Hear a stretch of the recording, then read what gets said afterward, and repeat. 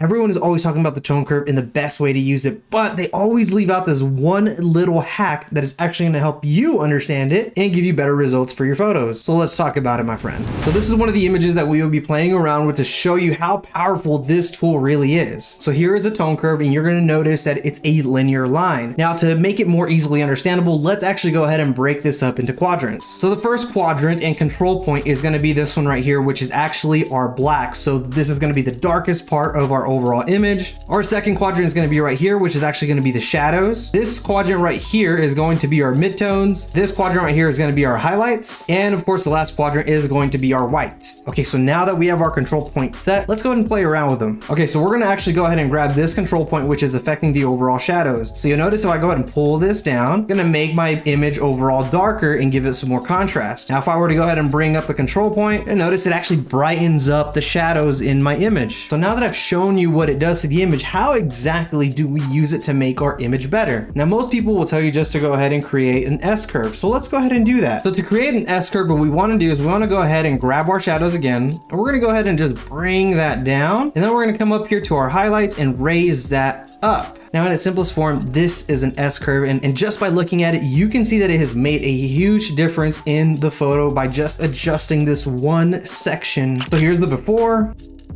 Here is the after, and I haven't even touched the basic panel yet. Now, while the S-curve is great to edit your image, it isn't exactly the best way to do it. And the reason for that is because you're simply just kind of guessing on what to do. And the S-curve isn't always going to give you the best overall look for your image, but let me show you what to do differently. Now, what you want to do is you want to come to the top left of the panel and go ahead and click on this little button right here. Now, once you've clicked this button, you're now going to hover over your image. And as you're hovering over different parts of your image, you're going to notice in your tone curve section that there's a little control point basically showing you what part of that image that you can adjust. So if I were to come over here to this rock and say, okay, I really want to adjust those tones right there, you're going to notice that the control point that is set is really kind of more towards the shadows. So if I were to click this and hold it and then just drag up, I'm going to brighten up my image. Again, if I were to go ahead and drag this down, I'm going to go ahead and darken it up. And I actually like that dark moody look, so we're going to go ahead and leave it like that. So if I were to hover over my subject and their skin tone,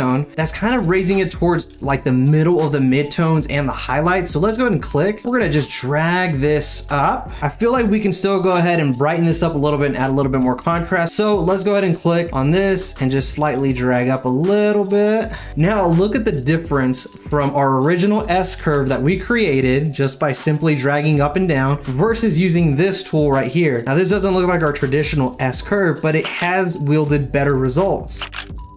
And just like as a little bonus tip, if you've seen pictures on Instagram that kind of have like that film look, that super faded look, easy way to do that. This point right here, which we mentioned is the blacks, you just go ahead and grab that, drag it up. You're gonna begin to notice that it gets that faded look. And then you'll also do the same thing with the whites. And now we have a better overall image.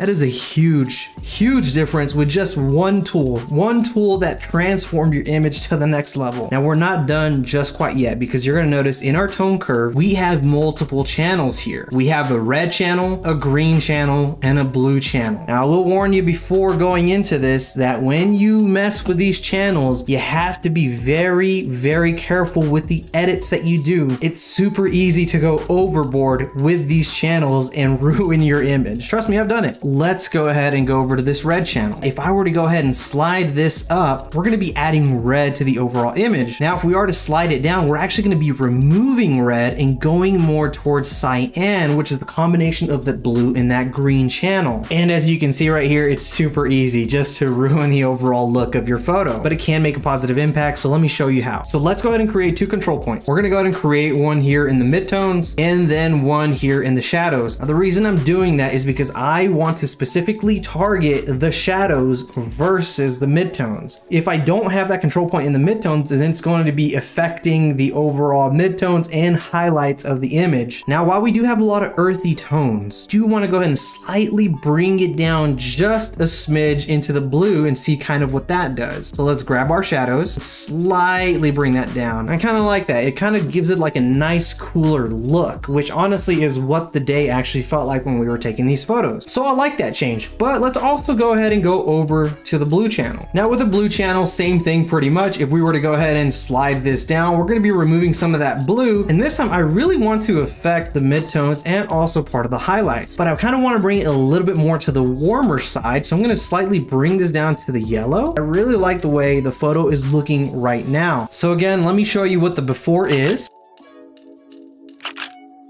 Okay, so that right there is the tone curve. So hopefully after watching this video, it's not as intimidating next time that you open up Lightroom. But again, if you did learn something, make sure to go ahead and leave a like, subscribe, and as always, stay creative, my friend, and I will see you in the next video.